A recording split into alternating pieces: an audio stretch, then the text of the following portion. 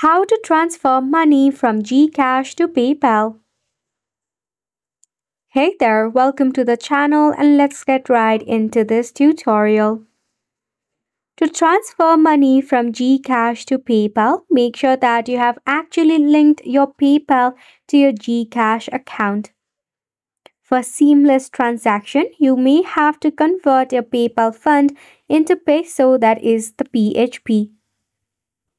Then, once you have successfully converted and linked it into your GCash, on the GCash homepage, tap on Cash In. Select on Global Bank and Partners, then tap on PayPal. After which, you can enter the cash in amount.